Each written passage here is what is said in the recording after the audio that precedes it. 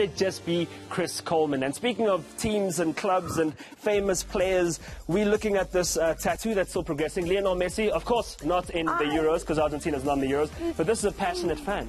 Not to start anything, but it's starting to look like Ronaldo. But don't let me abort mission. I can actually see it. The hair's impeccable like Ronaldo's. I know. He's got that strong bone, but yeah.